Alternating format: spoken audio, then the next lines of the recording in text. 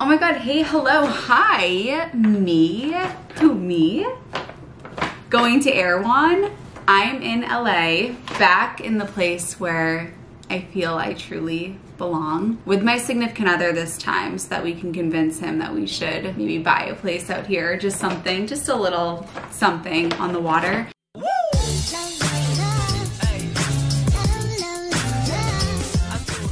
First stop, landing in LA, is Erewhon. If you remember last time I was in LA, I got their quinoa sushi. It's so good. So we landed and straight to Erewhon we went, and something devastating happened. There wasn't any quinoa sushi, and the sweet woman making all the sushi said, "I will make it for you." So I have my sushi.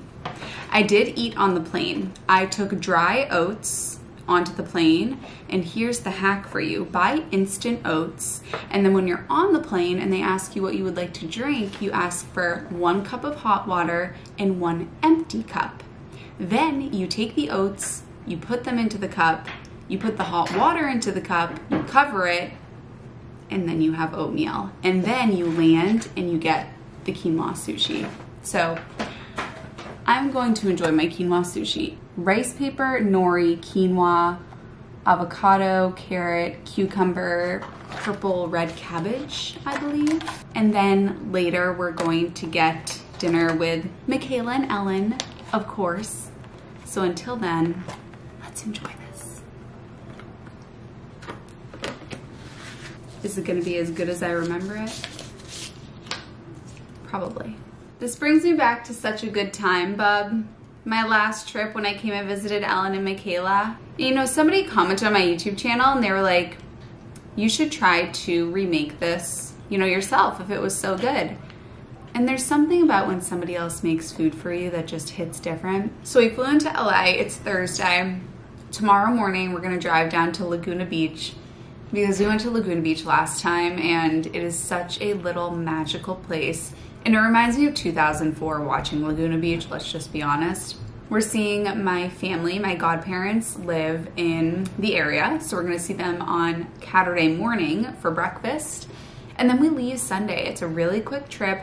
We like weekend trips. We're both workaholics and we love what we do so much that we don't really like to be away from it too much. I love my clients. I love everything that I do with working with my clients in the Slim on Starch program, and being away it's hard for us to be away. So a long weekend is perfect for us, and it's just enough time for me to convince him that he should. Oh, I wanted to talk about this too. So our flight was delayed. We got in later than expected. Our room wasn't ready, and I was very hungry, and so was my significant other, and we have dinner reservations at 6:45, and we were getting closer and closer to the dinner reservations, and I said, I know that we have dinner reservations, but I have to eat. I'm super hungry. And yeah, it might throw off my dinner reservation level of hunger, but the thing to know about travel and life in general is that it's messy, and there's no such thing as perfect hunger or perfect fullness. And so the fact that I'm eating before we go to dinner and not too long, that could throw somebody off so much because it interrupts how hungry they should be for dinner. But who told you that? Who told you that you have to be at a certain level of hunger? Who told you that you can't eat right before you go to dinner? My body needs food right now, so I'm gonna give it food. And then when we go to dinner, we're gonna be with my friends, we're gonna enjoy a good time. I'll eat as much as I need to. If I feel I don't need all of it, I can take it with me. Not making such a big deal about setting the expectations of what your hunger and fullness should be at certain times, and allowing life to be a little bit messy sometimes. Just like this is getting messy. This is the first video of a 4-part video series because I was in California for 4 days and I filmed everything that I ate when I was there. So today you are seeing what I ate while I was traveling cross country from Boston to LAX, what I ate that day and what I ate that night when we arrived there.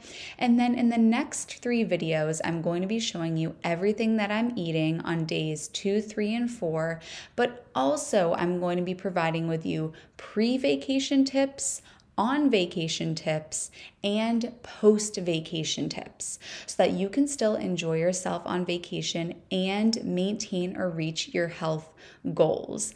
Traveling, seeing new places, this is one of my favorite things to do. So it's very important to me that I am able to maintain my integrity with my health goals and my health priorities while still doing what I love, which is to travel, see new places, explore, bop around.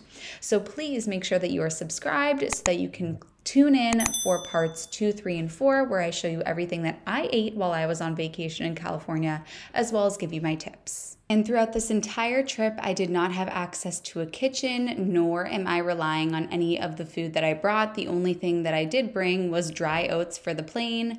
Everything else I am getting at a restaurant. So stay tuned. I am able to stay fit and healthy while eating at restaurants while I travel. We are at Gracias Madre, all vegan Mexican. Good morning. It's now Friday morning. Last night we went to Gracias Madre. By the way, I'm barefaced. Hope you like me as I am. We went to Gracias Madre last night with Michaela and Ellen, and what I love about Gracias Madre is it's all vegan, which is fantastic, but the transparency of this restaurant is stellar. They post the entire ingredients list for all of their menu items online. So before I went onto the menu, and you know, I don't do oil. I like to keep my food whole and natural. And if I can get it without oil, if I can get it whole food, plant-based while I'm traveling, then of course I'm going to, if we're gonna be going to the beach and walking around and I wanna feel good. And I was able to find on their menu, they had these jackfruit tacos. And first off, your girl loves tacos, so we know that. But I looked at the ingredients list and they didn't have any oil. And I was like, did they just forget to put that on there? Because if you go to a vegan restaurant, it almost always is going to be vegan junk food, which is not a bad thing when it comes to the ethics and not harming animals. But when it comes to health, Oreos are vegan, Pepsi's vegan, so vegan junk food can still be not health promoting. And I called them and I said, can you ask the chef if there really is no oil in the jackfruit tacos? And she went and asked the chef, and indeed there was no oil in the jackfruit tacos. So I got the jackfruit tacos and they were delicious. They were so good. I got it with a side of beans. And then Michaela and Ellen got nachos, and the toppings on the nachos were really stellar ingredients. Again, there was nothing deep fried. The chips themselves were deep fried, but I wanted to try the toppings on the nachos. They had this cashew nacho cheese that was just made from cashews and nutritional yeast. Really, really great ingredients, minimally processed. And so I tried they had this walnut taco meat, so I tried the toppings on the nachos. I didn't have the chips because I didn't want to feel like garbage, but that was delicious as well. So we had a delicious vegan dinner and caught up with Michaela and Ellen. I just realized I forgot to mention that I also got a side of black beans and an extra side of corn tortillas, just because there was going to be other food around and like to pick the corn tortillas and put some more beans in it. And so I did get that as well. So I got 3 tacos, I got a few more corn tortillas, and I got a bunch of beans. And I feel so good waking up this morning and heading down to Laguna. And they're corn tortillas, because I know corn tortillas, those are 100% made in-house, fresh, every day. They were so thick, chef's kiss. And yes, there wasn't as many vegetables as I would have liked to have on a normal basis, but this is traveling and you're not going to get as many vegetables when you're traveling, which is totally fine, because I know that when I get home, I'm gonna be back on my veggie game, eating more vegetables. But while I'm here, getting in whole food, plant-based food that makes me feel good and energized and is special is great. If I were in weight loss mode, I wouldn't eat those tacos every single day because they are more calorically dense. There was the guacamole, there was the corn tortillas, there were a lot of ingredients in there, there's the beans, so it was a more calorically dense meal. So if you are looking to lose weight, don't eat those every day. If you're in weight maintenance like me, then it's totally fine. So as you can see here on the Gracias Madre website, by the way, this looks like this is a sponsored video. It's totally not. This is just me being me.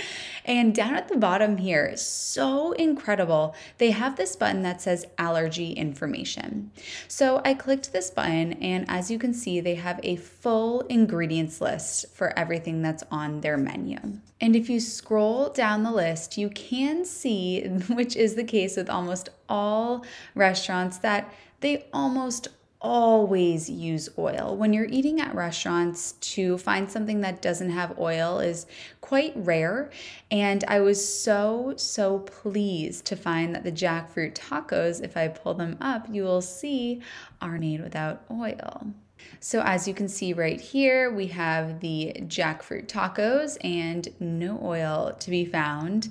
Pretty much everything else on the menu does have oil added, but I saw this and I actually called them to make sure, because a lot of times oil is an implied ingredient. So if you are looking on a menu and you look at a salad, for an example, and they have written roasted vegetable salad made with greens, zucchini, and broccoli, and they list everything, they won't tell you that it's been cooked in oil, but almost always it is cooked in oil, or even something like butter.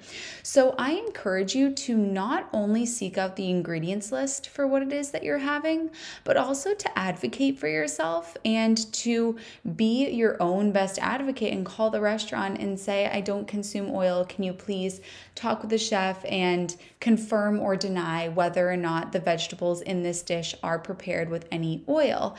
And sometimes they'll say that there's a little bit of oil, but not too much, but the reality is that a little bit of oil goes a very long way. So I encourage you to advocate for yourself, to call up the restaurant, to ask about how the vegetables are prepared and what it is that you're having, and be fearless in doing so, because you deserve to be happy and healthy and know what you're putting into your sacred body.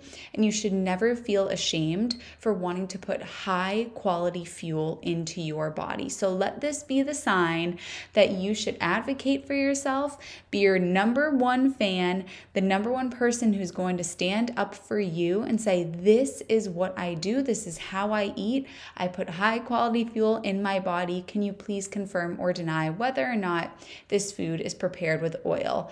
Either way is okay if you just let me know. And now we are headed to go house hunting. No, we're headed to Laguna Beach and we're gonna have a great time there today. We're gonna stop at Erewhon before we go because I love Erewhon so much.